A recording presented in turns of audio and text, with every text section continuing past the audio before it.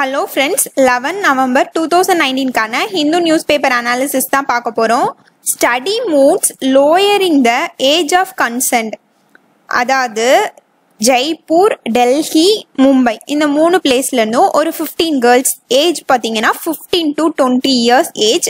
இந்த ஏஜை வந்து ஓல்டர் அடால்சன்ட் அப்படின்னு சொல்லுவோம். ஓகேவா, இந்த ஏஜ்ல இருக்க கேர்ள்ஸை வந்து ஸ்டடி பண்ணியிருக்காங்க. இந்த கேர்ள்ஸ் பார்த்தீங்கன்னா ஏற்கனவே அவங்க வந்து கன்சென்சுவல் அவங்களோட சம்மதத்தோட ஒரு ரிலேஷன்ஷிப்ல இருக்காங்க, அதாவது லவ் பண்ணிட்டு இருக்காங்கன்னு வச்சுக்கோங்க சிம்பிளா.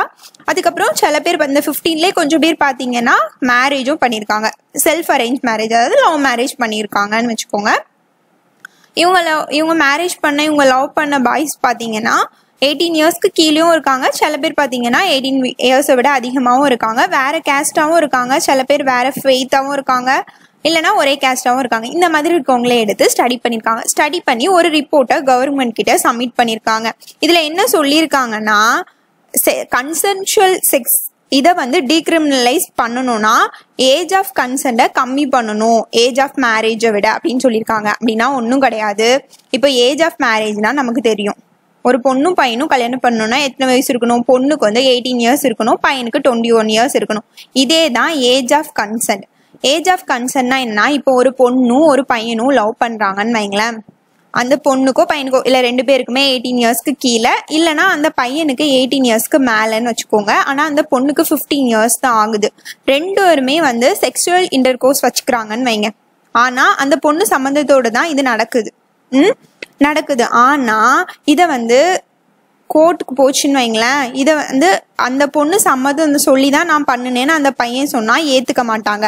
ஏன்னா ஏஜ் ஆஃப் கன்சென்ட் என்னன்னா 18 இயர்ஸ் கேர்ள்ஸ்க்கு. 18 இயர்ஸ் வந்தாதான் அந்த பொண்ணு சம்மதிச்சுன்னா சம்மதத்தோட பண்ணாங்க அப்படின்னு அர்த்தம். இல்லைனா அந்த பையனை அவன் செக்ஷுவல் அப்யூஸ் பண்ணிட்டான்னு சொல்லிட்டு என்ன பண்ணிடுவாங்க, ஜெயிலில் போட்டுருவாங்க. ஓகேவா, அதை தான் இவங்க சொல்லியிருக்காங்க. இவங்க வந்து சம்மதத்தோடே செக்ஸ் வச்சுக்கிறாங்க, அதனால இந்த ஏஜ் ஆஃப் கன்சென்ட்டை லோயர் பண்ணுங்க. ஏன்னா பேரண்ட்ஸ்லாம் இது ரொம்ப மிஸ்யூஸ் பண்றாங்க அப்படின்னு இந்த ரிப்போர்ட்ல சொல்லியிருக்காங்க. எப்படி மிஸ்யூஸ் பண்றாங்கன்னு நீங்க பாத்தீங்கன்னா, இப்போ ஒருத்தரோட பொண்ணு ஒரு பையனை லவ் பண்றான், அந்த பொண்ணுக்கு 15 வயசு, அந்த பையனை லவ் பண்ணிட்டு இருக்கான், அந்த பையன் வேற கேஸ்ட்னு வைங்க. இவங்க என்ன பண்ணுவாங்க, இவங்க ரெண்டு பேரும் சம்மதத்தோடு தான் எல்லாமே பண்ணிட்டு இருக்காங்க. ஆனா இவங்க பேரண்ட்ஸ் என்ன பண்ணுவாங்க, போலீஸ்கிட்ட போய் கம்ப்ளைண்ட் பண்ணிடுவாங்க, என் பொண்ணு இந்த மாதிரி பண்ணிட்டு இருக்கான், செக்ஷுவல் ஹராஸ்மெண்ட் பண்ணிட்டு இருக்கான், இல்லைன்னா இந்த மாதிரி பண்ணிட்டு இருக்கான் அப்படின்னு சொல்லிட்டு கம்ப்ளைண்ட் பண்ண என்ன ஆகும், அந்த பையனை தான் அரெஸ்ட் பண்ணுவாங்க. ஆனா அந்த பையன் மேல ஏதாவது தப்பு இருக்கா? இல்லை, அவன் வந்து சம்மதத்தோடு தான் எல்லாமே பண்ணியிருக்கான். சரி, இந்த மாதிரி மிஸ்யூஸ் பண்றதை தடுக்கணும் அப்படிங்கிறதுக்காக தான் இவங்க இந்த ரிப்போர்ட்ல வந்து இந்த சஜஷனை கொடுத்துருக்காங்க. ஓகேவா, பாத்தீங்கன்னா இந்த மாதிரி எப்படி மிஸ்யூஸ் பண்றாங்கன்னு பாத்தீங்கன்னா, book bye for rape under Bosco சட்டத்துக்கு கீழே வந்து ரேப் பண்ணிட்டான் அப்படின்னு வந்து கம்ப்ளைண்ட் பண்றது, அதுக்கப்புறம் ஐபிஎஸ்சி கீழே ரேப் பண்ணிட்டான் அப்படின்னு சொல்றது, அதுக்கப்புறமா இன்னொரு சட்டம் இருக்கு, prohibition of child marriage act 2006. இதுல பாத்தீங்கன்னா இப்போ ஒரு பொண்ணும் பையனும்னா, இதுல சொன்னல நிறைய பேர் மைனர்லேயே வந்து மேரேஜ் பண்ணியிருக்காங்க. இந்த 15 பேர்ல இந்த மாதிரி மைனர்ஸ் வந்து மேரேஜ் பண்ணிட்டாங்கன்னு வைங்களேன், அந்த பையன் வந்து மேஜரா இருப்பான், 21 இயர்ஸ்க்கு மேல இருப்பான், அந்த பொண்ணு வந்து மைனரா இருந்துச்சுன்னா அந்த மாதிரி மேரேஜ் பண்ணா அந்த பையனுக்கு 3 வருஷம் ஜெயில் தண்டனை கொடுத்துருவாங்க. ஆனா அவன் சம்மதத்தோட பண்ணானா இல்லையா எதையுமே பார்க்க மாட்டாங்க, ஜெயில் தண்டனை கொடுத்துருவாங்க. இந்த மாதிரி எல்லாம் வந்து இந்த பேரண்ட்ஸ் வந்து கம்ப்ளைண்ட் பண்றதுனால இந்த ஏஜ் ஆஃப் கன்சென்ட்டை கம்மி பண்ணுங்க அப்படின்னு வந்து இந்த ரிப்போர்ட்ல சொல்லியிருக்காங்க. இப்போ வந்து ஒரு கேஸ் சொல்றேன்னா, Yashwant Rai versus state of மத்திய பிரதேஷ். இது வந்து சும்மா உங்களுக்கு புரியறதுக்காக சொல்றேன். இதுல என்னாச்சுன்னா, இந்த யஷ்வந்த் ராய் இருக்கார்ல, இவரோட வீட்டுல இவங்க பொண்ணு, இவருக்கு ஒரு டாக்டர் இருக்காங்க, அவங்க வந்து மைனர், 18 வயசுக்கு கீழே அவங்களுக்கு வயசு. இவங்க வந்து நான் டாய்லெட் போடுறேன்னு சொல்லிட்டு வீட்டுக்கு பின்னாடி உள்ள டாய்லெட்க்கு போயிருக்காங்க. பட் அங்க வந்து அவங்களோட லவ்வரை வந்து வர சொல்லி அவங்க ரெண்டு பேரும் செக்ஷுவல் இன்டர் கோர்ஸ் வச்சுட்டு இருந்திருக்காங்க.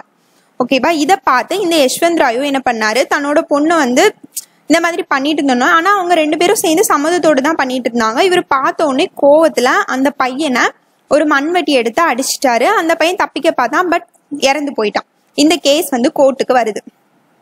சரியா, இந்த கேஸ் வந்து கோர்ட்டுக்கு வந்த உடனே கோர்ட்ல வந்து இந்த பையன் இறந்து போனால, இந்த பையன் சார்பில் வாதாடுறவங்க என்ன சொன்னாங்கன்னா, அந்த பொண்ணு கன்சென்டோட தான் எங்க பையன் வந்து பண்ணான், அதனால இவர் வந்து எங்க பையனை கொன்னுட்டாரு, அதனால இவர் மேல மர்டர் கேஸ் போடணும் அப்படின்னு சொல்லி வாதாடினாங்க. பட் ஜட்ஜஸ் என்ன சொல்லிட்டாங்கன்னா 18 வயசுக்கு கீழே இருக்கும்போது அந்த பொண்ணு கன்சென்ட் கொடுத்திருந்தாலுமே அது கன்சென்டே கிடையாது அப்படின்னு சொல்லிட்டாங்க.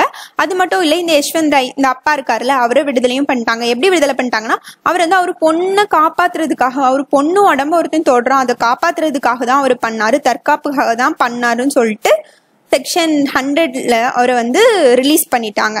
ஓகேவா, இது சும்மா கதை தான். ஏஜ் ஆஃப் கன்சர்ன்னா என்ன அப்படிங்கிறதுக்காக இதுதான். அதுக்கப்புறமா என்ன சொல்லியிருக்காங்கன்னா, கேஸ்ட் வயலன்ஸ் ரொம்பவே அதிகமா இருக்கு அப்படின்னு சொல்லியிருக்காங்க. ஏன்னு பாத்தீங்கன்னா யாருமே வந்து அக்செப்ட் பண்ணிக்க மாட்டேங்கிறாங்க. வேற ஒரு கேஸ்ட்ல வந்து கல்யாணம் பண்ணா இன்னுமே அக்செப்ட் பண்ணிக்காம தான் இருக்காங்க. இன்னொரு பிரச்சனை என்னன்னா, இந்த பையன் வந்து பயந்து போய் அந்த கேர்ளை விட்டுட்டே ஓடிடுறான். ஒருவேளை அவன் கல்யாணம் பண்ணாலுமே இவங்க இந்த மாதிரி எல்லாம் கேஸ் கொடுத்துருவாங்கன்னு நினைச்சு பயந்து போய் அவன் அந்த பொண்ணை கைவிட்டுட்டு ஓடிடுறான். இந்த கேசஸும் ரொம்பவே அதிகமா இருக்கு அப்படின்னு சொல்லியிருக்காங்க. அதுக்கப்புறமா கேர்ள்ஸ் வந்து ரொம்பவே ரெஸ்ட்ரிக்ஷன் கேர்ள்ஸ்க்கு இருக்கான். எதுலலாம் பாத்தீங்கன்னா மொபிலிட்டி, அதுக்கப்புறமா ப்ரீ மேரிட்டல் ரிலேஷன், செக்ஷுவாலிட்டி. கல்யாணத்துக்கு முன்னாடி ஏதாவது வந்து ரிலேஷன்ஷிப்ல இருக்கிறதுக்கு கேர்ள்ஸ்க்கு இன்னுமே ரொம்பவே தடை விதிச்சுட்டு தான் இருக்காங்க வீட்டில். ஆனா பாய்ஸ்க்கு வந்து ரொம்ப ஃப்ரீடம் கொடுக்குறாங்க அப்படின்னு இந்த ரிப்போர்ட்ல சொல்லியிருக்காங்க. அதுக்கப்புறமா பிசிஎம்ஏ அமெண்ட்மெண்ட், அதாவது prohibition of child marriage act 2006, இதை கவர்மெண்ட் அமெண்ட்மெண்ட் பண்ண போறதா சொல்லியிருக்காங்க.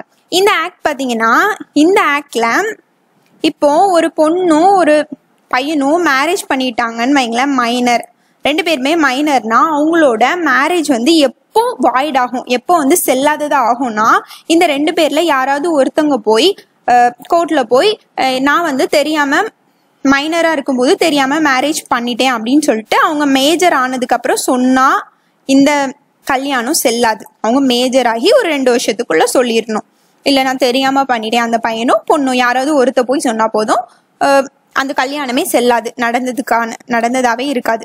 இல்லைன்னா அவங்க மைனரா இருக்கும்போதே அவங்களோட பேரண்ட்ஸ், ஏதாவது ஒருத்தங்களோட பொண்ணோட பேரண்ட்ஸோ இல்ல பையனோட பேரண்ட்ஸோ யாராவது போய் கோர்ட்ல இந்த மாதிரி என் பொண்ணு மைனர், அந்த இந்த மாதிரி கல்யாணம் பண்ணிட்டா இது செல்லாது அப்படின்னு கேட்டா அது செல்லாம போயிடும். இதுதான் இப்போ இருக்க நம்ம கிட்ட இருக்க act, ப்ராபிகேஷன் of child marriage act. இதை கவர்மெண்ட் அமெண்ட்மெண்ட் பண்ண போறதா சொல்லியிருக்காங்க. இந்த அமெண்ட்மெண்ட்ல கண்டிப்பா சைல்டு மேரேஜை நல் அண்ட் வாய்ட் அபினிஷியோவா ஆக்கணும் அப்படின்னு இந்த ரிப்போர்ட்ல சொல்லியிருக்காங்க. அதாவது சைல்டு மேரேஜ் நடந்தாலே அதை வந்து வாய்டுன்னு சொல்லிடணும், அது வந்து செல்லாதுன்னு சொல்லணும். இந்த மாதிரி பேரண்ட்ஸ் வந்து சொன்னாதான் சொல்லணும் அப்படிலாம் கிடையாது. நடந்துச்சுனாலே இப்படி 2 மைனஸ்க்கு வந்து நடந்துச்சுனாலே உடனேவே அது செல்லாது அப்படின்னு இந்த சட்டத்துல கொண்டு வரணும் அப்படின்னு இவங்க ரெக்கமெண்ட் பண்ணியிருக்காங்க. அதுக்கப்புறம் இன்னொரு விஷயமும் சொல்லியிருக்காங்க. என்னன்னா, இப்போ மைனர் கேர்ள்ஸை வந்து வீட்டிலே ஃபோர்ஸ் பண்ணியும் மேரேஜ் பண்ணி வைப்பாங்க, இவங்களே விருப்பப்பட்டும் மேரேஜ் பண்ணுவாங்க. அதானே இந்த 2 மேரேஜ்க்கும் டிஃப்ரென்ஸ் கொண்டு வரணும். ஏன்னா இது வரைக்கும் இந்த 2க்கும் டிஃப்ரென்ஸே இல்லாம இருக்கு, 2க்கும் டிஃப்ரென்ஸ் கொண்டு வரணும் அப்படின்னு இந்த ரிப்போர்ட்ல சொல்லியிருக்காங்க. Sender gets responses to draft social security code. Social security கோட்னா ஒன்றும் கிடையாது. கோட்னா என்னன்னா, ஃபர்ஸ்ட் இப்போ ஒரே ஒரு ஆக்ட் இருக்குன்னு வைங்களேன், அதை வந்து நம்ம லான்னு சொல்லுவோம். ஓகேவா, இப்போ போஸ்கோ ஆக்டே இருக்குன்னு வைங்களேன், அதை வந்து லான்னு சொல்லுவோம். இப்போ அந்த போஸ்கோ ஆக்ட் கூடவே இப்போ சைல்டு மேரேஜ் ஆக்ட் பார்த்தோம்ல, அது எல்லாத்தையும் சேர்த்து ஒரே இதாக கொண்டு வராங்கன்னு வைங்களேன், அதை தான் வந்து கோடுன்னு சொல்லுவோம். 1 or more laws, அதுதான் கோடுன்னு சொல்லுவோம். இப்போ கவர்மெண்ட் வந்து என்ன பண்ணியிருக்காங்கன்னா, நம்ம கண்ட்ரில வந்து லேபர் லாஸ் வந்து ரொம்ப நிறையவே இருக்கு, நிறைய லேபர் லாஸ் இருக்கு. எல்லாமே பிரிட்டிஷ் காலத்திலே வந்து கொண்டு வந்தது. ஓகேவா, அப்ப அந்த காலத்துல இருந்த இண்டஸ்ட்ரியல் டெவலப்மெண்ட் வேற, இப்போ இருக்க இண்டஸ்ட்ரியல் டெவலப்மெண்ட் வேற. அதே மாதிரி அந்த காலத்துல ஒர்க்கர்ஸ்க்கு வந்து ரொம்ப ரைட்ஸ் கொடுத்துருக்க மாட்டாங்க, கண்டிப்பா கொடுத்துருக்க மாட்டாங்க. இப்போ நம்ம ஒர்க்கர்ஸ்க்கு வந்து ரைட் வந்து கண்டிப்பா தேவைப்படுது. இந்த மாதிரி இருக்கிறதுனால இப்போ லாஸ்டா வந்து budget submit பண்ணாங்கல்ல, 2019 and 2020 budget submit பண்ணும்போது என்ன அனௌன்ஸ் பண்ணியிருந்தாங்கன்னா, ஏற்கனவே இருக்க 44 லேபர் லாஸையும் நாங்க என்ன பண்ண போறோம், 4 கோட்ஸா கொண்டு வர போறோம். 4 தலைப்புல அது சம்பந்தமா. இப்போ செக்யூரிட்டினா அதுக்கு கீழே என்ன லாஸ்லாம் வருதோ அதெல்லாம் ஒரு கோடு, இப்ப சேஃப்டினா அதுக்கு கீழே என்னெல்லாம் வருதோ அதெல்லாம் ஒரு கோடு, அந்த மாதிரி கொண்டு வர போறோம், 4ஆ கொண்டு வர போறோம்னு அனௌன்ஸ் பண்ணியிருந்தாங்க. என்னென்ன தலைப்புலாம் பாத்தீங்கன்னா, கோட் ஆன் வேக்ஸ். இதுல பாத்தீங்கன்னா எல்லா இண்டஸ்ட்ரீஸும் வந்து கவர்மெண்ட் கிட்ட ரெஜிஸ்டர் பண்ணி வச்சிருக்கணும். அதுக்கப்புறம் அவங்க ஒர்க்கர்ஸ்க்கு வந்து வருஷம் மெடிக்கல் செக்அப் பண்ணணும். அதுக்கப்புறம் உமன்ஸ்க்கு நைட் ஷிஃப்ட் பாக்குறதுக்கு என்னெல்லாம் வந்து ப்ரொசீஜர், இதெல்லாம் நம்ம முன்னாடி பார்த்துருக்கோம்னு நினைக்கிறேன். இந்த மாதிரி இதெல்லாம் அதுல இருக்கும். இதை வந்து பார்லிமெண்ட் பாஸ் பண்ணியாச்சு. அதுக்கப்புறமா ரெண்டாவது பார்த்தீங்கன்னா கோட் ஆன் சேஃப்டி. ஓகேவா, இது வந்து லோக்சபால பாஸ் பண்ணிட்டாங்க. ஸ்டாண்டிங் கமிட்டி வந்து என்ன ரிப்போர்ட் கொடுத்ததுக்கு அப்புறமா அடுத்து நம்ம ராஜ்யசபாக்கு போய் பாஸ் ஆகும். அடுத்து மூணாவது பார்த்தீங்கன்னா கோட் ஆன் சோஷியல் செக்யூரிட்டி. இதை பற்றி தான் இதில் பேசியிருக்காங்க. கோட் ஆன் சோஷியல் செக்யூரிட்டி பார்த்தீங்கன்னா இப்போ வந்து பப்ளிக் கமெண்ட்ஸ் அண்ட் சஜஷனுக்காக விட்டுருக்காங்க. இப்போ டிராஃப்டை வந்து பண்ணிட்டு பப்ளிக் வந்து கமெண்ட் கொடுக்கறதுக்காக விட்டுருக்காங்க. நாலாவது பார்த்தீங்கன்னா கோட் ஆன் இண்டஸ்ட்ரியல் ரிலேஷன். அந்த கமெண்ட் எல்லாமே டேட்லாம் முடிஞ்சிடுச்சு. அக்டோபர் 25 எல்லாமே முடிஞ்சிருச்சு. இப்போ பீப்புள்ஸ்ட்டு வந்து 400 கமெண்ட்ஸ் வந்து வந்திருக்கான். ஓகேவா, இப்போ இந்த கோட் ஆன் சோஷியல் செக்யூரிட்டி அதை பற்றி பார்ப்போம். இதில் பார்த்தீங்கன்னா முன்னாடி இருந்த 8 லாஸை வந்து கோடிஃபை பண்ணி தான் ஒரே இதாக வந்து கோட் ஆன் சோஷியல் செக்யூரிட்டி அப்படின்னு கொண்டு வர போகிறாங்க. எதெல்லாம் பார்த்தீங்கன்னா employees compensation act, employees state insurance act, maternity benefit act, இந்த மாதிரி ஒரு 8 லாஸை வந்து கம்பைன் பண்ணி ஒரே கோடாக கொண்டு வர போகிறாங்க. அதுக்கப்புறமா இதில் என்னெல்லாம் இருக்குன்னு பார்த்தீங்கன்னா insurance, provident fund, life cover, இதெல்லாம் வந்து அன்ஆர்கனைஸ்டு செக்டார் ஒர்க்கர்ஸ்க்கு வந்து கொடுக்க போறதா சொல்லியிருக்காங்க. இவங்களுக்கு இந்த இன்சூரன்ஸ், ப்ராவிடென்ட் ஃபண்ட் ரேட்லாம் யார் டிசைட் பண்ணுவான்னு பார்த்தீங்கன்னா சென்ட்ரல் கவர்மெண்ட் வந்து ஒரு போர்டு வந்து ஃபார்ம் பண்ணி அவங்க தான் வந்து டிசைட் பண்ண போறாங்க. ஓகேவா, அதுக்கப்புறம் இன்னொரு விஷயம் இதில் என்னன்னா பெனிஃபிட்ஸ் ஃபார் ஹிக் ஒர்க்கர்ஸ். ஹிக் ஒர்க்கர்ஸ்னா யாருமே கிடையாது, டெம்பரவரி ஒர்க்கர்ஸ். சில பேர் டெம்பரவரியா வேலை பார்ப்பாங்கல்ல, 1 வருஷம் கான்ட்ராக்ட், 2 வருஷம் கான்ட்ராக்ட், அந்த மாதிரி இருக்கிறவங்களுக்கு நிறைய பெனிஃபிட்ஸ் வந்து கிடைக்கிறது இல்லை. இப்போ நம்ம ஒரு இன்சூரன்ஸ் போட்டாலுமே என்ன ஒர்க் பண்றோம், எவ்வளோ சேலரி வாங்குறோம் மாசம், அதை வச்சுதான் நம்ம எதுனாலுமே லைஃப் கவரோ எதுவுமே எடுக்க முடியும். ஆனா இந்த ஹிக் ஒர்க்கர்ஸ்க்கு அவ்வளோ எதுவுமே கிடைக்கிறது இல்லை. இப்போ எக்ஸாம்பிள் பார்த்தீங்கன்னா இந்த உபர், ஓலா இதுலலாம் வந்து நிறைய பேர் வந்து வண்டி ஓட்டுறாங்கல்ல, இவங்கெல்லாம் ஹிக் ஒர்க்கர்ஸ். இவங்கெல்லாம் கொஞ்சம் வருஷத்துக்கு தான் கான்ட்ராக்ட் போட்டு இந்த மாதிரி பண்ணிட்டு இருப்பாங்க.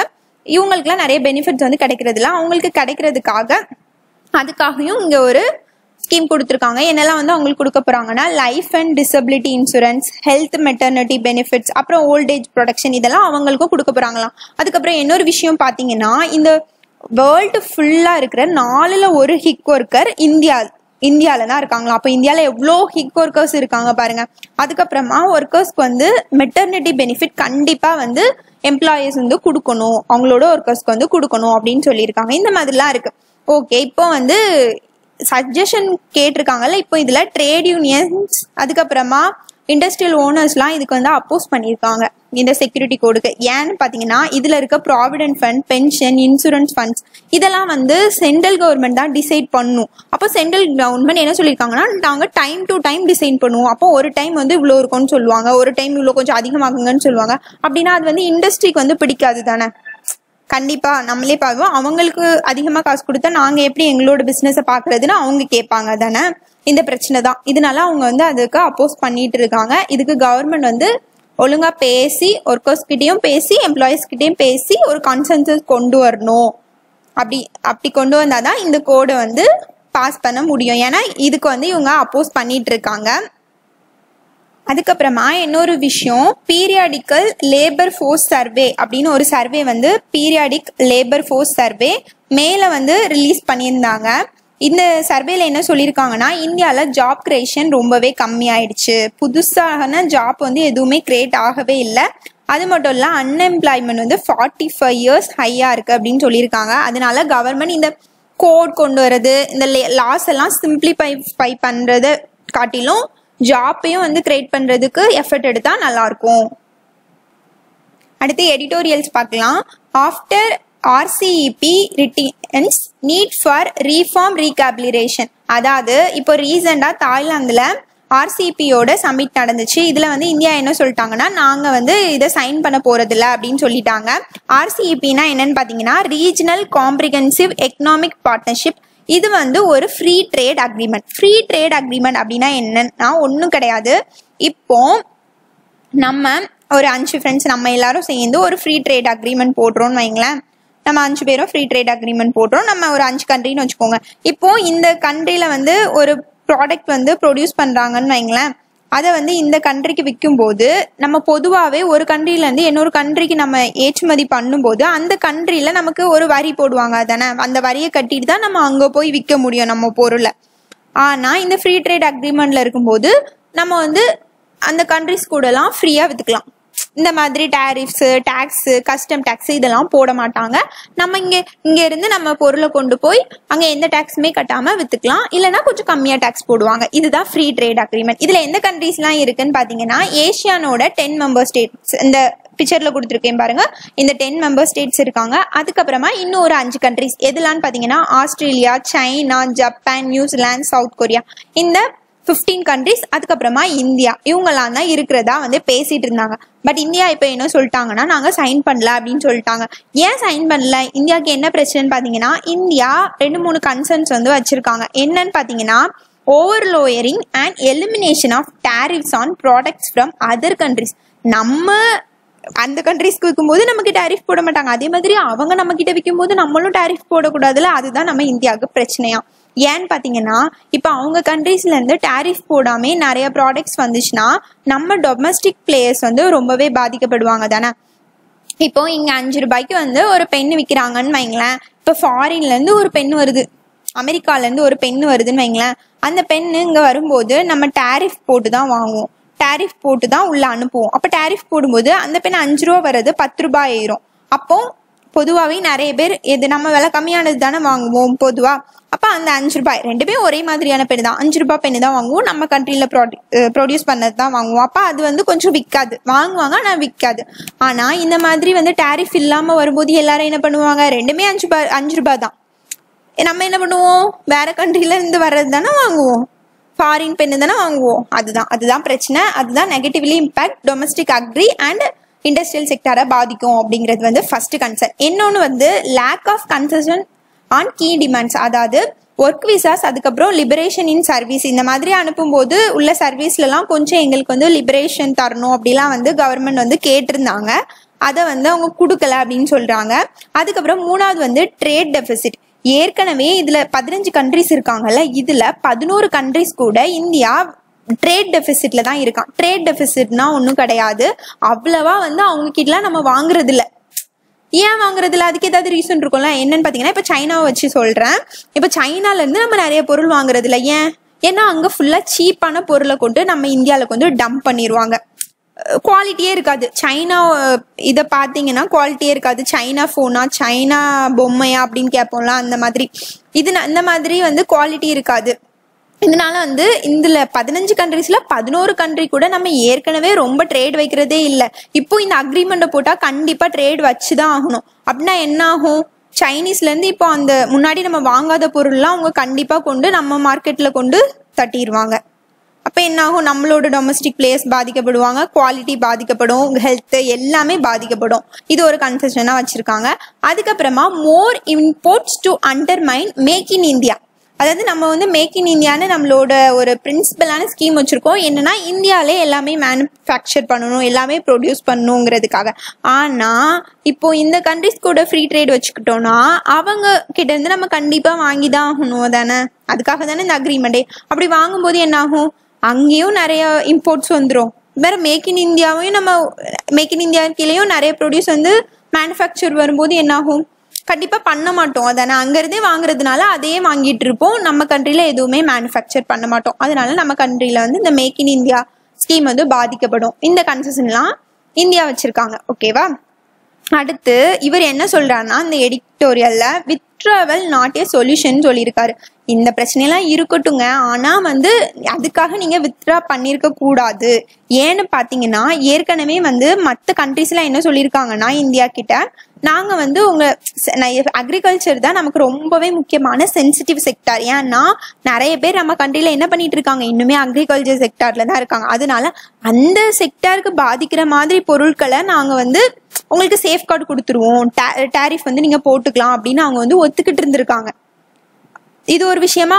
இன்னொரு விஷயம் பாத்தீங்கன்னா WTO வேர்ல்டு ட்ரேட் ஆர்கனைசேஷனோட ரூல்ஸ்ல என்ன சொல்லியிருக்காங்கன்னா இந்தியா கிட்ட, நீங்க வந்து உங்களோட இதை பாதுகாத்துக்கிறதுக்காக, உங்களோட எக்கனாமியை பாதுகாத்துக்கிறதுக்காக நீங்க சேஃப்கார்ட் டியூட்டிஸ் போட்டுக்கலாம், சேஃப்கார்ட் பண்றதுக்காக டாக்ஸ் போட்டுக்கலாம். அது மாதிரி இந்த சைனீஸ் இந்த மாதிரி நிறைய ப்ராடக்ட்ஸ் வந்து டம்ப் பண்றதையும் நீங்க தடுத்துக்கலாம்னு சொல்லியிருக்காங்க. இப்போ இந்த ரெண்டையும் யூஸ் பண்ணி இவங்க அந்த ஃப்ரீ ட்ரேட் அக்ரிமெண்ட்லேயே இவங்க டியூட்டி போட்டிருக்கலாம் அப்படின்னு இவர் சொல்றாரு. அதுக்கப்புறமா இந்தியாவோட கோல் என்னன்னு பாத்தீங்கன்னா ரொம்ப லாங் ஸ்டாண்டிங் கோல்னே சொல்லலாம். என்னன்னு பாத்தீங்கன்னா high level of sustain development ஒரு நிலையான எக்கனாமிக் பொருளாதார வளர்ச்சியை கொண்டு வரணுங்கிறது தான் இந்தியாவோட கோலாக இருக்குது. ஆனால் எதுக்காக இந்த கோல் வச்சுருக்காங்கன்னு பார்த்தீங்கன்னா 2 ரீசனுக்காக. ஒன்று எக்ஸ்டர்னல் பெனிஃபிட், இன்னொன்று இன்டர்னல் பெனிஃபிட். இன்டர்னல் பெனிஃபிட் என்னன்னு பார்த்தீங்கன்னா, இப்போது இந்தியாவோட எக்கனாமிக் நல்லா க்ரோத் ஆச்சுன்னா அது என்ன ஆகும், நிறைய ஜாப்ஸை கிரியேட் பண்ணும். அதுக்கப்புறமா யங் பாப்புலேஷனுக்கு வந்து ஒரு ஸ்டேபிள் ஃபியூச்சரை தரும். ஏன்னா நம்ம படிச்சுட்டு இருக்கும் போதே வேலை கிடைக்குமா கிடைக்காதான்னு பயப்பட வேண்டாம், நம்மளோட எக்கனாமி ஸ்டேபிளாக க்ரோத் ஆச்சுன்னா. இது இன்டர்னல் பெனிஃபிட். இன்னொன்று எக்ஸ்டர்னல் பெனிஃபிட் என்னன்னு பார்த்தீங்கன்னா, இந்தியா உலக அளவில் பெரிய எக்கனாமிக்ல வந்து பெரிய ஒரு பிளேயராக வந்து ரைஸ் ஆகிறதுக்கு இந்த எக்கனாமிக் க்ரோத் வந்து ஏற்பட்டுச்சுன்னா ஒரு வாய்ப்பாக இருக்கும். இந்த 2 இருக்கா. இப்போ இந்த 2 கோலையும் நம்ம அச்சீவ் பண்ணணும். அதுக்கப்புறம் இன்னொரு கோல், இப்போ make in India, manufacturing Happa India மாறணும், எல்லா பொருளுமே இந்தியாவில் வந்து ப்ரொடியூஸ் பண்ணி நம்ம விற்கணும் அப்படிங்கிறது இன்னொரு ஏமா இருக்குது. இதெல்லாம் அச்சீவ் பண்ணோன்னா நமக்கு என்ன வேணும், நம்ம குளோபல் வேல்யூ செயின்ஸ் கூட இன்டகிரேட் பண்ணணும் அப்படின்னு சொல்லியிருக்காரு. குளோபல் வேல்யூ செயின்ஸ்னால் ஒன்றும் கிடையாது, நம்ம விற்போம்ல அதுதான். இப்போது மேனுஃபேக்சர் பண்ணியாச்சு. நான் வந்து இப்போ நம்ம கண்ட்ரியில் 10 மெம்பர்ஸ் தான் இருக்காங்கன்னு வைங்களேன். இதுதான் நம்ம கண்ட்ரியில் 10 மெம்பர்ஸ் தான் இருக்காங்க. இப்போ ஒரு இண்டஸ்ட்ரி இருக்குது ஒரு எக்ஸாம்பிளுக்கு. அந்த இண்டஸ்ட்ரியில் நீங்கள் வந்து என்ன ஒரு ஃபோன் வந்து ப்ரொடியூஸ் பண்ணுறீங்க. அப்போது அந்த ஃபோன் வந்து இந்த 10 மெம்பர்ஸ்க்கு தான் நீங்கள் விற்க முடியும் தானே. 10 மெம்பர்ஸ் தானே அந்த கண்ட்ரியில் இருக்காங்க. நீங்கள் இந்த கண்ட்ரிக்குள்ளே இந்த 10 மெம்பர்ஸ் கிட்ட மட்டும்தான் விற்க முடியும், மற்ற விற்க முடியாது. அப்போ அந்த 10 ஃபோன் தயாரிக்கிறதுக்கான ஒர்க் ஃபோர்ஸ் தான் நீங்கள் வச்சுருப்பீங்க, அதுக்கான டெக்னாலஜி தான் வச்சுருப்பீங்க, அந்த மாதிரி இருக்கும். இதே வந்து குளோபல் வேல்யூ செயின்ஸ் கூட நம்ம இன்டகிரேட் பண்ணும்போது நிறைய கண்ட்ரிஸ் கூட நம்ம பார்ட்னர்ஷிப் வச்சுக்கலாம். இப்போ பார்த்தீங்களா RCPயில் எத்தனை கண்ட்ரிஸ் இருக்கு, அவங்க கூடலாம் நம்ம அப்போ அவங்களுக்குலாம் நம்ம இம்போர்ட் பண்ணணும்னா என்ன பண்ணுவோம், நிறைய ஃபோன்ஸை வந்து ப்ரொடியூஸ் பண்ணுவோம். அப்போ நிறைய ஃபோன்ஸை ப்ரொடியூஸ் பண்ணணும்னா நமக்கு என்ன வேணும், நிறைய லேபர்ஸ் வேணும். நிறைய லேபர்ஸ் நம்ம எடுத்தோம்னா என்ன ஆகும், ஜாப் வந்து இன்க்ரீஸ் ஆகும், நம்ம எக்கனாமி டெவலப் ஆகும். அதுதான் சொல்லியிருக்காங்க. இந்த 2 கோலையும் நீங்கள் அச்சீவ் பண்ணணும்னா கண்டிப்பாக உங்களுக்கு வந்து மற்ற கண்ட்ரிஸோட சப்போர்ட் வேணும், நீங்கள் ஐசோலேட்டாக இருக்க முடியாது அப்படின்னு சொல்லியிருக்காங்க. அடுத்து ஏஷியாலே பார்த்தீங்கன்னா இந்த மாதிரி ட்ரேட் அக்ரிமெண்ட் 2 தான் இருக்கான். ஃபர்ஸ்ட் வந்து ஒன்று RCP, இதில் நம்ம இல்லைன்னு சொல்லிட்டோம். ஏற்கனவே ஒன்றில் நம்ம இல்லை. அது என்னன்னு பார்த்தீங்கன்னா comprehensive and progressive agreement for trans Pacific partnership. இது பார்த்தீங்கன்னா 2018 சைன் பண்ணிட்டாங்க. இதுலேயும் ஒரு 10-15 கண்ட்ரிஸ் இருக்குது, சிங்கப்பூர் அந்த மாதிரி கொஞ்சம் கண்ட்ரிஸ் இருக்குது. இதுலேயும் நம்ம இல்லை. இந்த மாதிரி இல்லாமல் போகிறதுனால நமக்கு நம்ம கோலை அச்சீவ் பண்ண முடியாமல் தான் போகும் அப்படின்னு சொல்லியிருக்காரு. அதுக்கப்புறமா வேர்ல்ட் பேங்க் என்ன சஜஷன் கொடுத்துருக்காங்கன்னா, நீங்கள் டொமஸ்டிக் ரீஃபார்ம்ஸ் உங்கள் மேனுஃபேக்சரிங் இதில் கொஞ்சம் ரீஃபார்ம் கொண்டு வந்துட்டு கண்டிப்பாக குளோபல் வேல்யூ செயின்ஸ் அதான் இந்த மாதிரி குளோபல் குரூப்ஸோட ஜாயின் பண்ணுனாதான் உங்கள் கண்ட்ரி வந்து எக்கனாமிக் க்ரோத் வந்து பூஸ்ட் ஆகும், ஜாப்ஸ் வந்து கிரியேட் ஆகும், பாவர்ட்டி வந்து ரெடியூஸ் பண்ண முடியும் அப்படின்னு சொல்லியிருக்காங்க. அதுக்கப்புறம் RCP கூட நம்ம ஜாயின் பண்ணுறதுனால நமக்கு high quality and high paying jobs கிடைக்கும்.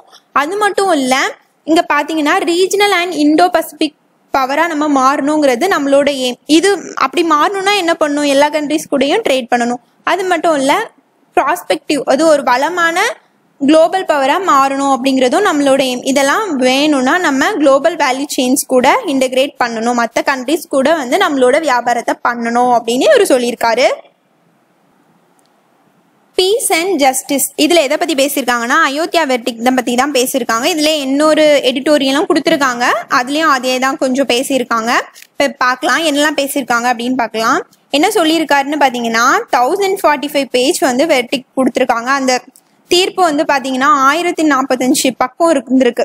அந்த 1045 பக்கமும் ஆனால் 5 ஜட்ஜஸ்மே ஒருமித்த கருத்து தான் சொல்லியிருக்காங்க, அன்அனிமிட்டியாக இருந்திருக்காங்க. இது ஜுடிஷியரோட சிங்கிள் மைண்டை காட்டுது, இது ஒரு நல்ல விஷயம்தான் அப்படின்னு சொல்லியிருக்காரு. ரெண்டாவது என்ன சொல்லியிருக்காருன்னா பாடி பொலிட்டிக் ஃபார் இயர்ஸ், அதாவது இந்த பிரச்சனை இந்த அயோத்தியா பிரச்சனை வந்து பொலிட்டிக்ஸ் பண்ணுறதுக்கு ஒரு கிரவுண்டாக ஒரு பாடியாக இருந்திருக்கு இவ்வளோ வருஷமா.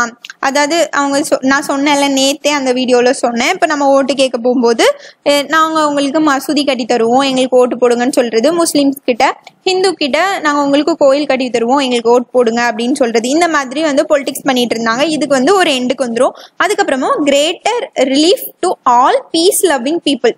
ஆமாம், அந்த அமைதியை விரும்புகிற மக்களுக்கெல்லாம் இது கண்டிப்பாக ஒரு ரிலீஃப் தான். அங்கே இருக்க மக்களுக்கு ரொம்பவே வந்து அவங்களோட லைவ்லிஹுட் வந்து பாதிக்கப்பட்டுட்டு இருந்துச்சு. அவங்களோட பிஸ்னஸை டெய்லி பண்ண முடியல, திடீர்னு கலவரம் வெடிக்கும், இந்த மாதிரிலாம் நம்ம நேற்று பார்த்தோம்ல. இந்த பிரச்சனைலாம் முடிவுக்கு வந்துடும், இதெல்லாம் வந்து நல்ல விஷயங்கள் அப்படின்னு சொல்லியிருக்காரு. அதுக்கப்புறமா ஃப்ளாஸும் கொடுத்துருக்காரு. என்ன ஃப்ளாஸ் கொடுத்துருக்காருன்னா, இந்த வெர்டிக்ல வந்து 1049 வந்து ஒரு வன்முறையா அவங்க போய் அந்த ராமர் சிலையை வச்சாங்கல்ல அங்க, அதை வந்து இவங்க கன்சிடர் பண்ணவே இல்லை. அதுக்கப்புறமா 1992 டிசம்பர்ல இந்த மசூதியை இடிச்சதை வந்து இவங்க இதுல வந்து ரொம்ப கன்சிடர் பண்ணல அப்படின்னு சொல்லியிருக்காங்க. அதுக்கப்புறமா இன்னொன்னு சொல்லியிருக்காரு, எவிடென்ட்ரி கன்க்ளூஷனை பேஸ் பண்ணி தீர்ப்பு கொடுக்கல, எவிடன்ஸை பேஸ் பண்ணி தீர்ப்பு கொடுக்கல அப்படின்னு சொல்லியிருக்காரு. ஏன்னு பார்த்தீங்கன்னா, ஆர்கியாலஜிக்கல் சர்வே ஆஃப் இந்தியாவோட ரிப்போர்ட்டை இது பண்ணி தான் அவங்க கொடுத்தாங்க அப்படின்னு சொன்னாங்க. ஆனால் அந்த ரிப்போர்ட்ல என்ன சொல்லியிருந்தாங்கன்னா, இந்த மசூதிக்கு முன்னாடி கீழே வந்து ஒரு ஸ்ட்ரக்சர் இருந்துச்சு, அது வந்து 12th century ஸ்ட்ரக்சர், அதாவது ஹிந்து ஸ்ட்ரக்சர் தான் அப்படின்னு சொல்லியிருக்காங்க ஆர்கியாலஜிக்கல் சர்வே ஆஃப் இந்தியா. ஆனால் ஆர்கியாலஜிக்கல் சர்வே ஆஃப் இந்தியா என்ன சொல்லலைன்னா, இந்த கீழே இருந்த ஹிந்து ஸ்ட்ரக்சரை இடிச்சுக்கிட்டு மசூதி கட்டினாங்கன்னு சொல்லலை. ஒருவேளை அதுவே வந்து காலப்போக்கில் வந்து அழிஞ்சிருக்கலாம், மண்ணோட மண்ணாடு மூடி இருக்கலாம், ஏதாவது ஒரு நேச்சுரல் டிசாஸ்டர் ஏதாவது நடந்திருக்கலாம், அந்த மாதிரி கூட ஆயிருக்கலாம்ல. ஆனால் அவங்க வந்து அந்த மாதிரி எவிடென்ட் கன்க்ளூஷன் எதுவுமே தரல அப்படின்னு சொல்லியிருக்காரு. அதுக்கப்புறமா இன்னொரு விஷயம் நமக்கு கண் கூட தெரியுது. 1857 1949 வரைக்கும், 1949 அந்த ராமர் சிலையை கொண்டு வச்சுட்டாங்க. அப்போ கவர்மெண்ட் என்ன சொல்லிட்டாங்க, இனிமே இங்கே யாருமே வழிபாடு நடத்தக்கூடாதுன்னு சொல்லிட்டாங்க. அதுக்கு முன்னாடி வரைக்கும் 1857 பிரிட்டிஷர்ஸ் வந்து 2ஆ பிரிச்சாங்கல்ல, ஹிந்துஸ்க்கு இந்த மசூதி இருக்கிற இடத்துல நீங்க வழிபாடு நடத்துங்க. அப்பெல்லாம் வந்து முஸ்லிம்ஸ் வந்து நமாஸ் பண்ணிட்டு தான் இருந்திருக்காங்க, அவங்க தொழுகை வந்து பண்ணிட்டு தான் இருந்திருக்காங்க. இது கண்கூடா தெரியுது. ஆனா அவங்களுக்கு எந்த ரிலீஃபுமே கொடுக்கல, அந்த இடத்துல அவங்களுக்கு எந்த பங்குமே கொடுக்கல. அவங்கள வந்து வெளியே தானே ஏதோ கொஞ்சம் நலம் தாரோன்னு சொல்லியிருக்காங்க. அதனால இது ஒரு இதா சொல்லியிருக்காரு. இதுக்கு அவங்க என்ன காரணம் சொல்லியிருக்காங்கன்னா, கோர்ட்ல என்ன சொல்லியிருக்காங்கன்னா, அவங்க வந்து எக்ஸ்க்ளூசிவ் டைட்டில ப்ரூவ் பண்ணல. முஸ்லீம்ஸ் இந்த நிலம் வந்து எங்களுக்கு தான் எக்ஸ்க்ளூசிவா சொந்தம்னு அவங்களால ப்ரூவ் பண்ண முடியல. அதனாலதான் வந்து பார்த்தா கீழே வந்து ஹிந்து ஸ்ட்ரக்சர் இருந்திருக்கு, அது அப்படி அவங்க சொல்லிட்டு இருக்காங்க. அதுக்கப்புறமா இன்னொரு விஷயம், இது அந்த ஆர்டிக்கல்ல போட்டிருந்தாங்க, கிரிமினல் ட்ரெஸ்பாஸா எடுக்க வேண்டிய ஒரு கேஸை சுப்ரீம் கோர்ட் வரைக்கும் கொண்டு வந்து இப்போ கான்ஸ்டிடியூஷனல் பெஞ்ச் வரைக்கும் கொண்டு வந்துட்டாங்க. இது வந்து டெமோக்ராட்டிக் டிஸ்ஃபங்க்ஷனை காட்டுது அப்படின்னு சொல்லியிருக்காரு. கிரிமினல் ட்ரெஸ்பாஸ்னா ஒண்ணுமே கிடையாதுங்க. ட்ரெஸ்பாஸ்னா என்னன்னா, இப்போ நீங்க சும்மா போய் ஒருத்தரோட நிலத்தை ஆக்குபை பண்ண போறீங்கன்னு வைங்களேன். சும்மா போனாலே வந்து சிவில் கேஸ், உங்களுக்கு டேமேஜ் வந்து நீங்க கண்டிப்பா கொடுக்கணும். இப்போ இது என் நிலம், இது வந்து உங்க நிலம்னு வைங்களேன். நான் சும்மா உங்க நிலத்துக்கு வந்தாலே அது வந்து நான் வந்து டேமேஜ் வந்து கிளைம் பண்ணலாம். என் அனுமதி இல்லாம இவன் என் நிலத்துக்கு வந்து ஏதோ பண்ணிட்டான், நான் ஏதோ பண்ணிட்டேன் அப்படின்னா அதுதான் வந்து ட்ரெஸ்பாஸ். ஒரு நிலத்துல இருந்து இன்னொருத்தவங்களோட நிலத்தை வந்து நான் ஆக்குபை பண்றது தான் வந்து ட்ரெஸ்பாஸ். என்னோட கிரிமினல் ட்ரெஸ்பாஸ்னா என்னன்னா, இப்போ நான் என் நிலத்துல இருந்து உங்க நிலத்துக்கு ஒரு கிரிமினல் இன்டென்டோட வரேன், அதாவது உங்களை கஷ்டப்படுத்தணும், உங்களை அடிக்கணும், இந்த மாதிரி கிரிமினல் அஃபென்ஸ் ஏதாவது பண்றதுக்காக உங்க நிலத்துக்கு வரேன்னா அதுதான் கிரிமினல் ட்ரெஸ்பாஸ். அந்த மாதிரி எடுக்கப்பட வேண்டிய ஒரு கேஸ் இது. ஆமா, மசூதி இருந்த இடத்துல என்ன பண்ணாங்க, ஹிந்து குரூப்ஸ்லாம் சேர்ந்து ஆக்குபை பண்ண ஆரம்பிச்சாங்க, ட்ரெஸ்பாஸ் பண்ணாங்களா, அங்க கலவரம் பண்ணாங்க, அப்ப கிரிமினல் ட்ரெஸ்பாஸா? இந்த மாதிரி இருக்க வேண்டிய கேஸ்ல கவர்மெண்ட் என்ன பண்ணிருக்கணும், இந்த கிரிமினலை வந்து ரிமூவ் பண்ணிட்டு, அதாவது அவங்களுக்கு கலவரம் பண்ண விடாம தடுத்துட்டு இதை வந்து ஒரு ட்ரெஸ்பாஸ், ஒரு நல்ல ஆக்கிரமிப்பு கேஸா எடுத்து லோக்கல் சிவில் கோர்ட்லயே வந்து முடிச்சிருக்கலாம். ஆனா இது இவ்வளோ வருஷமா இழுத்து சுப்ரீம் கோர்ட் வரைக்கும் கொண்டு வந்து சுப்ரீம் கோர்ட்லயே 5 ஜட்ஜ் பெஞ்ச் கொண்டு வந்து இந்த மாதிரி பண்ணது வந்து நம்ம டெமோக்ராட்டிக் வந்து ஒழுங்கா வேலை செய்யலங்கிறத காட்டுது அப்படின்னு சொல்லியிருக்காரு. அதுக்கப்புறமா இது ரியல் சென்ஸ் ஆஃப் ஜஸ்டிஸ் எப்போ வரும்னா, இது வந்து இந்த ஜட்ஜ்மெண்ட் வந்து ரியல் சென்ஸ் ஆஃப் ஜட்ஜ்மெண்ட் கிடையாது அப்படின்னு சொல்லியிருக்காரு. எப்போ வரும்னா, இந்த டிமாலிஷன் பண்ணாங்கல்ல, அந்த மசூதியை இடிச்சாங்கல்ல, அந்த கன்விக்ட்ஸ்க்கு எப்போ தண்டனை கொடுக்குறாங்களோ அப்பதான் ரியல் சென்ஸ் ஆஃப் ஜஸ்டிஸ் வந்து டெலிவரி ஆயிருக்குன்னு அர்த்தம். இந்த கேஸ் வந்து எங்க நடந்துட்டு இருக்குன்னா, லக்னோ கோர்ட்ல வந்து நடந்துட்டு இருக்கு. அந்த கோர்ட் எப்போ தீர்ப்பு வழங்கி இந்த கன்விக்ட்ஸை வந்து ஜெயில போடுறாங்களோ அப்பதான் வந்து ஜஸ்டிஸ் வந்து ரியல் சென்ஸ்ல இருக்கு அப்படின்னு சொல்லியிருக்காரு. அதுக்கப்புறமா இன்னொரு விஷயமும் சொல்லியிருக்காரு, இப்போ கவர்மெண்ட் வந்து ட்ரஸ்ட் ஃபார்ம் பண்ணி டெம்பிள் கட்டிக்கலாம் அப்படின்னு சுப்ரீம் கோர்ட் சொல்லிட்டாங்க. அதானே, இப்போ இந்த ட்ரஸ்ட் ஃபார்ம் பண்ணும்போது அதுல விஸ்வ ஹிந்து பரிஷத், அதுக்கப்புறமா வேற நிறைய ஆர்கனைசேஷன் இந்த மசூதி இடிக்கிறதுல வந்து பார்ட்டிசிபேட் பண்ணாங்கல்ல, இவங்க கண்டிப்பா இருக்க கூடாது, அப்பதான் அது வந்து ரியல் சென்ஸா இருக்கும் அப்படின்னு வந்து இவர் சொல்லியிருக்காரு. ரெனோவேட் நாட் ரீபில்ட், இதுல எதை பத்தி பேசியிருக்காங்கன்னா, இப்போ 2022 நம்மளோட 75 இயர்ஸ் ஆஃப் இண்டிபெண்டன்ஸ் டே வரப்போகுது. இதை செலிப்ரேட் பண்றதுக்காக நம்மளோட பிரைம் மினிஸ்டர் என்ன அனௌன்ஸ் பண்ணிட்டு இருந்தாருன்னா, இந்த பார்லிமெண்டரி பில்டிங்கை ஒன்று ரீபில்ட் பண்ணணும் இல்லைன்னா ரெனோவேட் பண்ணணும் அப்படின்னு வந்து அனௌன்ஸ் பண்ணியிருக்காங்க. இப்போ இந்த எடிட்டோரியல்ல என்ன பேசியிருக்காங்கன்னா, ரீபில்ட் பண்ண வேண்டாம், ரினோவேட் பண்ணுங்க அப்படின்னு சொல்லியிருக்காங்க. இடிச்சுட்டு மறுபடியும் கட்ட வேண்டாம், ரினோவேட் பண்ணுங்க. ஏன்னா இதுல வந்து நம்ம கண்ட்ரியோட நிறைய செக்குலர் வேல்யூஸ் வந்து இதுல இருக்கு, அதனால இதை வந்து புதுசா கட்ட வேணாம், ரினோவேட் பண்ணுங்க அப்படின்னு சொல்லியிருக்காரு. அந்த பார்லிமெண்ட் பில்டிங்கை பத்தி இந்த இதுல வந்து பேசியிருக்காங்க. ஃபர்ஸ்ட் பாத்தீங்கன்னா, இந்த பார்லிமெண்ட் ஹவுஸை யாரு டிசைன் பண்ணாருன்னு பாத்தீங்கன்னா, பிரிட்டிஷ் ஆர்கிடெக்சர்ஸ் தான் டிசைன் பண்ணியிருக்காங்க. 2 பேர். யாரெல்லாம் பாத்தீங்கன்னா, சர் எட்வின் லைட்டன்ஸ், அதுக்கப்புறமா சர் ஹெர்பர்ட் பேக்கர். இவங்க 2 பேரும் இந்த டிசைனை 1912 வந்து கொடுத்துருக்காங்க. அதுக்கப்புறமா 1921 கன்ஸ்ட்ரக்ஷன் ஒர்க் ஸ்டார்ட் பண்ணி 1927 கட்டி முடிச்சிருக்காங்க. இந்த ஸ்ட்ரக்சர் பாத்தீங்கன்னா அப்படியே எப்படி இருக்குன்னா, சௌசத் யோகினி டெம்பிள் இன் மத்திய பிரதேஷ் அங்க இருக்க இந்த யோகினி டெம்பிள் மாதிரியே அப்படியே இருக்கான். இது வந்து எப்ப கட்டின பில்டிங்னு பாத்தீங்கன்னா 11th செஞ்சுரியில. நான் அந்த பிக்சர் எடுத்து வச்சிருந்தேன், இந்த பிபிடில போட மறந்துட்டேன், நீங்க பாருங்க. அது கரெக்டா இந்த மாதிரி தான் சர்க்குலரா நம்ம பார்லிமெண்ட் இருக்க மாதிரியே இருக்கு அந்த பிக்சர். அந்த டெம்பிளை வந்து பேஸ் பண்ணி கட்டியிருக்காங்க அப்படின்னு நம்பப்படுது. ஏன்னா அது அப்படியே தான் இருக்கு. இந்த டெம்பிளை வந்து இன்னொரு நேம் சொல்றாங்க. அதோட நேம் என்னன்னு பாத்தீங்கன்னா எக்காட்டர்சோ மகாதேவா டெம்பிள் அப்படின்னு சொல்லியிருக்காங்க.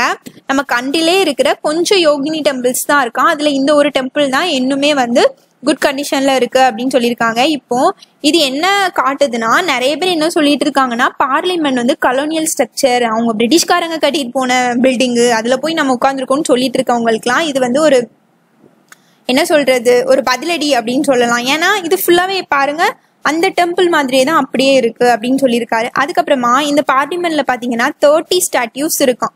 யாரோடதுலான்னு பாத்தீங்கன்னா, சந்திரகுப்த மௌரியா, மோதிலால் நேரு, இந்திரா காந்தி, இந்த மாதிரி உங்களோட சிலைகள்லாம் அங்க இருக்கு. நிறைய போர்ட்ரியாட்ஸ் இருக்கான். அதுக்கப்புறமா உபனிஷத்தாஸ், மகாபாரதா, மனுஸ்மிருதி, அதுல எழுதியிருக்கிற இன்ஸ்கிரிப்ஷன்லாம் அங்கங்க எழுதியிருக்காங்க. குரான்ல இருக்க வேர்டிங்ஸ் கூட இருக்கு. அதுக்கப்புறமா பார்லிமெண்ட் வந்து ஒரு ஹைபிரிட் ஆர்கிடெக்சரல் ஸ்டைலாம். ஏன்னு பாத்தீங்கன்னா இதுல ஹிந்து, சரசனிக், அப்புறம் ரோமன் ஃபீச்சர்ஸ்லாம் இருக்கு. அதுக்கப்புறமா முகல் ஆர்கிடெக்சரும் இதுல இருக்கு அப்படின்னு சொல்லியிருக்காங்க. Indian styles, British style, Hindu temple architecture எல்லாமே கலந்த ஒரு நம்ம கண்ட்ரி தான் ப்ளூரல் கண்ட்ரி இல்ல, நம்மளோட பார்லிமெண்டோட ஆர்கிடெக்சரும் ஒரு ப்ளூரலிசத்தை எடுத்து காட்டுது. அதனால அந்த நம்ம கண்ட்ரிக்கே ஒரு அடையாளமா இருக்க இந்த பார்லிமெண்ட் வந்து நம்ம இடிச்சிடக்கூடாது, இதே வந்து ரெனோவேட் பண்ணணும் அப்படின்னு சொல்லியிருக்காரு. சரி, இதை ரெனோவேட் பண்றதுக்கு ஏன் இப்போ அவசியம் வந்துச்சு அப்படின்னு பாத்தீங்கன்னா, அதுக்கு கொஞ்சம் பாயிண்ட்ஸ் கொடுத்துருக்காரு. என்னன்னு பாத்தீங்கன்னா, இது கட்டி 100 இயர்ஸ் ஆயிடுச்சு அதானே. அதுக்கப்புறமா இதோட சவுத் அண்ட் நார்த் சைட்ல வந்து எர்த்குவைக்கு வந்து ரெசிஸ்டன்ஸ் வந்து வைக்கவே இல்லை. அதுக்கப்புறமா ஒர்க்கிங் அண்ட் பார்க்கிங் ஸ்பேஸ் ரொம்பவே கம்மியா இருக்கான். அதுக்கப்புறமா எம்பிஸ்க்கு வந்து சேம்பர்ஸ் வந்து ரொம்ப கம்மியா இருக்கான், அவங்களுக்கு வந்து எனஃப் ஸ்பேஸ் இல்லையா. இப்போ நம்ம ரினோவேட் பண்ணி கொஞ்சம் ஸ்பேஸ் கொடுக்கும்போது எம்பிஸ்க்கு வந்து ஸ்பேஸ் அதிகமாகும். அது மட்டும் இல்ல, ஸ்டாஃப் அண்ட் மீடியா பர்சன்ஸ்க்கும் வந்து அங்க வந்து ஸ்பேஸ் வந்து கண்டிப்பா கொடுக்கணும் அப்படின்னு சொல்லியிருக்காரு. அதுக்கப்புறமா எம்பிஸ்க்கெல்லாம் இண்டிவிஜுவல் சேம்பர்ஸ் வந்து இல்ல, அதுவும் வந்து கொடுக்கணும் அப்படின்னு சொல்லியிருக்காரு. அதனால நம்மளோட பார்லிமெண்ட் பாத்தீங்கன்னா நம்மளோட கண்ட்ரியோட ஸ்பிரிட் ஆஃப் இந்தியன் டெமோக்ரஸி அப்படின்னு சொல்லியிருக்காரு. அதனால அதை வந்து இடிச்சிடாதீங்க அப்படின்னு இவர் பேசியிருக்காரு. இதுக்கு ஒரு எக்ஸாம்லாம் கொடுத்துருக்காரு. யூஎஸ்ல பாத்தீங்கன்னா அங்க இருக்க கேபிட்டல் பில்டிங், இதான் வந்து அங்க இருக்க பார்லிமெண்ட் வச்சுக்கோங்க. அது வந்து 1800 கட்டியிருக்காங்க. அதுக்கப்புறமா அதை வந்து ரினோவேட் தான் பண்ணியிருக்காங்க. ரினோவேட் பண்ணி அதுல வந்து செனட்ஸ்லாம் இருக்கிறதுக்கு வந்து ஹவுஸ் ஆஃப் ரெப்ரசன்டேட்டிவ்ஸ்லாம் இருக்கிறதுக்கு நிறைய ஸ்பேஸ் வந்து கொடுத்துருக்காங்க. அதை வந்து அவங்க இடிக்கல. 1800 கட்டினா அவங்களே இடிக்கல, நம்ம 1921 தானே கட்டியிருக்கோம். அதனால இதை வந்து ஒரு எக்ஸாம்பிளா எடுத்துக்கிட்டு, இது வந்து நம்மளோட டெமோக்ரஸியோட ஸ்பிரிட்டா இருக்கிறதுனால இதை இடிக்க வேண்டாம், ரீஷேப் மட்டும் பண்ணுங்க அப்படின்னு இவர் பேசியிருக்காரு. இன்னைக்கு அவ்வளவுதான் friends news. Thank you so much.